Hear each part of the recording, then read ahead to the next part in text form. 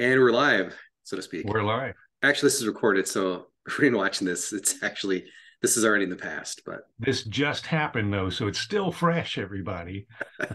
Hi, I'm James, and and I'm I'm here Dave. with David. And we are both excited to be presenting at HypnoThoughts coming up in July, a couple weeks away from now. And, the two of us became friends a while ago, and we're kind of in a similar camp in the hypno world. We're more on the clinical hypnosis, and we're very much evidence-based thinkers in this space, and both of our topics touch on that. So, David, tell us about your presentation. What's the name, and what are you talking about? All right, so I'm Dave Ruby, and my topic is evidence-based hypnosis. And essentially, making this brief, my background, for those who don't know me, is medical research. I was a medical librarian for about 11 and a half years, and that's how I got into this field. And I was actually a skeptic. And what I did, basically, I'd heard about hypnosis, and I researched it. And this is kind of an expansion or an evolution of that, where essentially I'm looking at what evidence there is behind hypnosis, how to find it, how to evaluate it, and why you might care.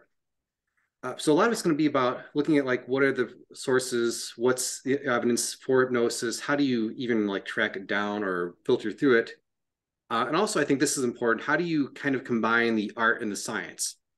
This is not meant to be like degrading or denigrating, if you will, to the art or your anecdotal experience as much as how you blend the science out there, what we know, what we can find out, with what you've learned and what you experience with the client. So again, that blend of art and science from an evidence-based perspective. That's pretty good in a nutshell, I think. That's great. Fantastic.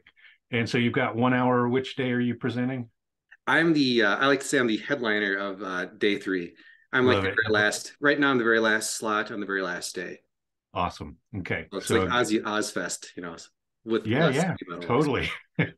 less eating heads of bats. I'll less eating heads of bats. 100% less. And 100% less. That's right. You heard it here. This is breaking news. Well, I'll be there. Looking forward to it. excellent. So tell me about your presentation a little bit, which I know a little bit about, but for those who haven't been talking to you, give us the Yeah. rundown. So mine is called the Four Diamonds of Clinical Hypnosis, and it's a framework to bridge what's happening in contemporary, very current neuroscience with the medical community.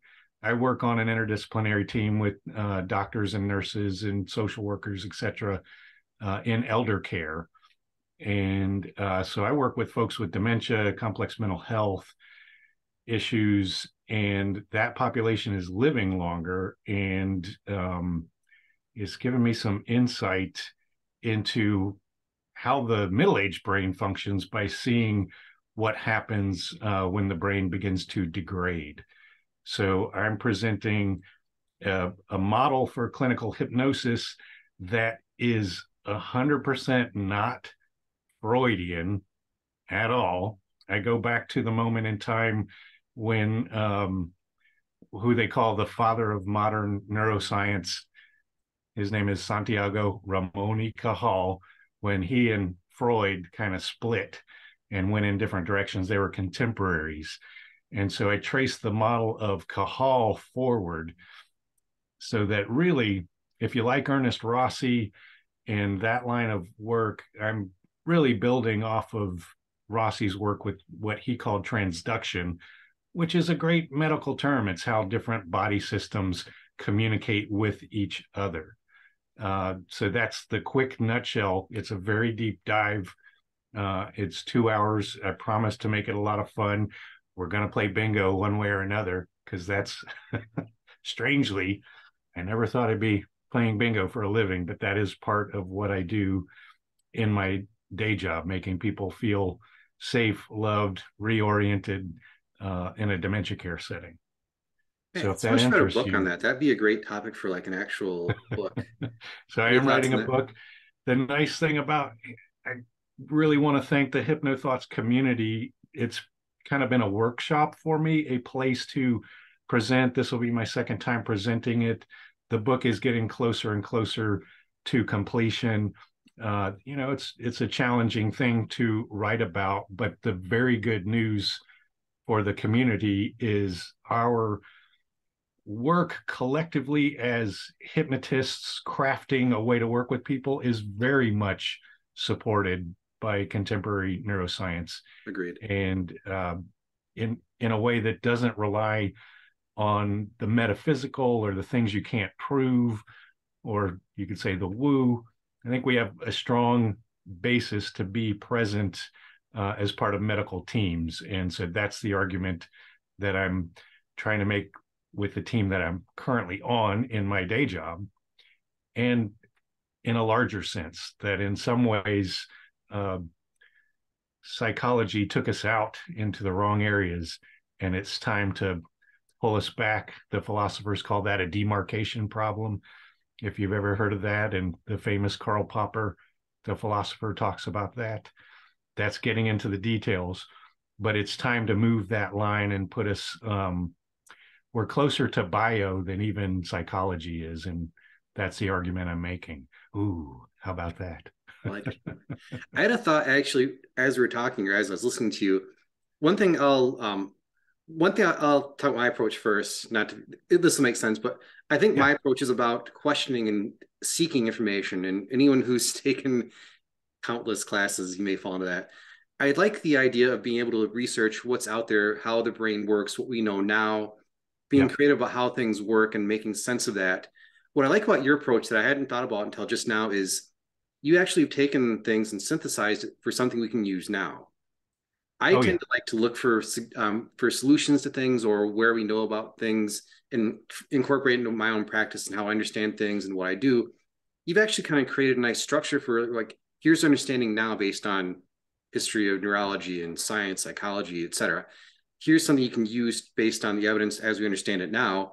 And I think my approach is it's similar in that it's evidence-based. I actually do research the journals, but I've cast kind of a wide net, kind of like see what feeds into what I'm doing now, as opposed to like, here's like something more concise. And I think that's something I think we're doing the same kind of thing. Like I couldn't do what I do if it were not for your approach, scanning the journals, which I got to say initially does seem daunting to anyone that tries to do it. But, there's a learning curve to this, but there's only so many avenues out there, and you start to see, okay, there's absolutely legitimate research in the neuroscience on in clinical hypnosis, and you're going to hear terms like phenomenological control coming out more and more.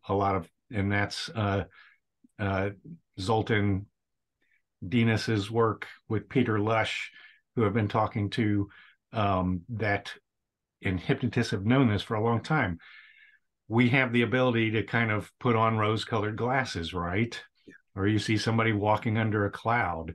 That's phenomenological control. In other words, the phenomenon that are in the world that we apprehend through our senses, we have, let's call it an interface relationship with that. We don't take in our senses as they are. We have a color we put to everything.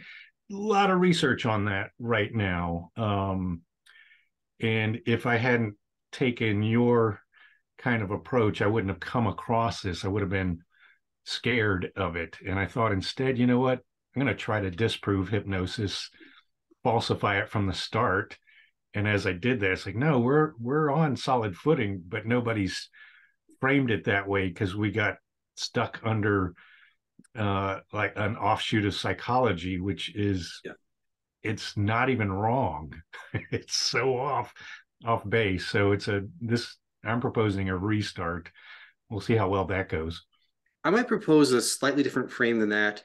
I think part of the fear is that you have to like go and get your PhD in like psychology and research, clinical research psychology to start this, which I don't think is at all the case.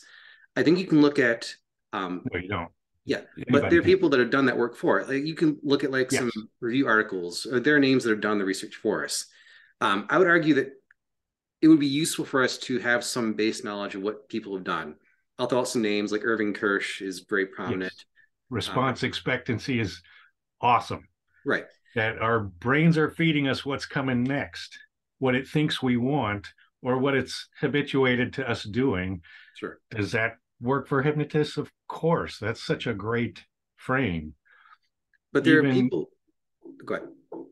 well, even so, Irving Kirsch is very famous for a lot of things, one of them being his notion that hypnosis is a type of response expectancy. Hmm. And he had let's say, a colleague or a critic named Nick Spanos who Who I love. tried to have, what's that? Who I love. I love Nick Spanos. Yeah, he had kind of an opposite view, and I try to synthesize them because so Nick Spanos's view was that hypnosis is social compliance. And so that explains, maybe I'm simplifying it, but A bit, but yeah, go that out in the world, we behave the way it makes sense for us to behave in a given environment and situation. So walking in the grocery store, you're not behaving the way you do at a sporting event.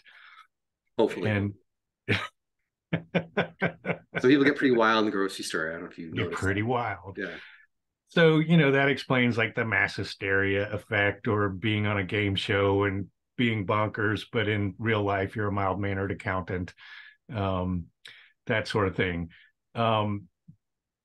The thing they both view, so in response expectancy is an internally generated idea that here's what my body needs for me to do next. I'm getting ready to work out. I better spike my blood pressure, heart rate, breathing, etc.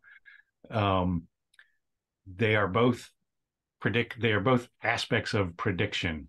One's socially based, one's internally based. That corresponds really well to interoception, exteroception, and stuff I'm going to talk about. Again, getting into the weeds because you and I can do this. Yes. But if you look at every idea that folks have come up with about hypnosis and you plot them out as a field, which is part of what I do, you get a really interesting view from doing that. Instead of saying this version disproves that idea about hypnosis, by plotting them out, it's much closer to blind men describing an elephant, where everybody's got a piece of the truth. Yeah. So that ends up being part of what I'm writing about, is saying, okay, let's look at what's true about Spanos, what's true about Kirsch, what's true about the non-state folks, what's true about the state position, and getting some interesting stuff from that. One thing, and I'll speak on Spanos. I'll keep this brief for the people that may be watching this. There was a discussion recently on Facebook of all places, and if you haven't argued with strangers on Facebook, my gosh, it's the most wonderful thing in the world. But one of the things hypnotists can agree upon is that we have absolutely zero agreement about what hypnosis is or how it works. Yeah. You ask 1,000 hypnotists what hypnosis is and how it works, and you'll get about 1,000 answers, or if not more. Yes. But I think what this does, which is a problem. Yeah, honestly. Let's be real. Yeah. I think what I think the importance, or one of the important pieces of this is as we test things clinically, it kind of shows us how things work when they're in controlled environments. Yeah. Like one of the myths, I'll say it's a myth, is that you have to, when I first learned hypnosis, first thing I learned was you have to zone them through the floor, that they have to get deep enough to make change. And then literally about a month or two later, I found hypnosis without trance. And like, what the hell? How can this be true? And one of the things Spanos found, and not to name drop him so much, is that depth of trance is very subjective and it's not objective. And one of the things Spanos kind of argued, and I would argue proved, is to make change, you don't have to get people in a certain level of trance. Right. Now, the artistic side is that, and maybe some more objective things, but generally, if you don't need to get a certain depth of trance, that it's totally subjective to the client and frankly, their expectations, then if we don't need it, why focus so much on it? Now, there might be reasons to actually focus on depth of trance. Experience. I think what's important is not depth, it's the change of states that we cycle somebody through. Right. So, they're in a certain state when the problem happened. They're in a different state when they're in a resource state, as we like to say. Yeah. And we're experts at cycling folks in and out and then they notice what else was salient, what else was important when they were in that state that they didn't realize, and this is what they'd like to be like. So in that sense, it's state or non. I'm on team state, by the way. I just am. I'm obviously more a team process, which is great. And see, Yeah, we're actually able to but engage. I think it's the change that we have developed as a craft, as a field. The meta pattern really rings true. That matches up with what's called adaptive resonance theory, which is a uh, model for how our neurology goes back and forth between our senses picking up new information, our memory telling us what it thinks is going to happen, because we're constantly doing that. If your body doesn't need a lot of wattage to get up in the middle of the night and go use the bathroom, why fire up all of your sensory info if you've got a good memory map of how to do that? And all of us do in our own houses. There's no reason to utilize the wattage it takes to fire up all your senses unless you step on a Lego. Right. And then you got to posturally reposition and take care of your balance and go, why did that happen? And right. Then you're using a lot of wattage, but we're set up to use the minimal amount. And for anyone watching, this is good because the more we know this kind of stuff, you don't have to be a doctor or like have a PhD in biology and neuropsychology. This helps us learn how the brain works, so we can see why what we're doing might work, or if it doesn't show up in the clinical stuff, like why is it working for me and not showing up in the research? I think we're getting a better idea of how our brains and minds work. Also, another point that I think is important is right now we're largely apart from rather the medical community. Most people aren't going to go to a doctor and have hypnosis or meditation even prescribed as treatment or as a boost. One of my ulterior motives is I would love to see hypnosis be more integrated. I'm seeing that's what we are absolutely in lockstep on that. Yeah. If you go to a doc and they can prescribe acupuncture, we meet a higher threshold than acupuncture as far as I can tell. I think so. Yeah, I have not to pick on another field, but no. One of the things I did when I was a librarian, medical librarian, is I would research for the largely physical therapy department. And I did research on acupuncture and acupressure. And I'll make this short, but what I found is, one, there's evidence supporting some of those things, like some things more than others. And hypnosis is not, it's very evidence-based in that there's a lot of research behind it. Not all of it's great, but I did find that if you could find enough randomized controlled trials or meta-analyses or systematic reviews or enough quality research and show it to someone, they'll give it a shot. So that's what the president of the hospital I worked at was interested in. Insurance companies, they want something more than just a blurb on a website, frankly, or one or two case studies. They want something to a higher standard because they're paying for it. That, and if let's say someone you love is sick, or if you have an injury, you're going to want something, in all likelihood, I'll make this assumption, you want what's got the most evidence saying this will actually work. Yeah. And you want good stuff. You don't want like a snake oil salesman. You want someone who's like, this has been proven based on this research and all these case studies and reviewed ones too. Where we get into the challenges are what are the mechanism, what's the causality, but we can't always explain that for anesthesia either. We know it works and we rely on it.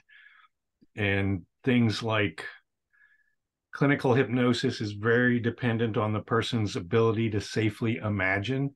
And that's not the case for every person that's out there. Like anything else, I work with a lot of schizophrenics in my day job. And for a lot of them, it can be dangerous to imagine. They tend to lock into a concrete worldview because that's what keeps them safe. And but we're getting a little into the weeds. Let's wrap up and say we hope that this has an audience. We're maybe a little camp in the Hypnothoughts world. If you're part of this camp, come on down. If you're a doctor, a nurse, if you're involved in the medical community at all, if you're just interested in this kind of thing, you know, hey, if you think we're wrong, I don't know, come anyway. Like, you know, I've let's had have great fun. I've had great discussions with people who want not to want to argue, but people who had different opinions. Yeah, I yeah, think it's great. Honestly, I genuinely enjoy having like civil discussions where we can present disagreements. yeah. So come on by, say hello, uh, and we'll see you guys in a few weeks. Right on. Right. Sounds great. Thanks, David. Thanks, See James. you at Hypnothoughts. See you there. Bye.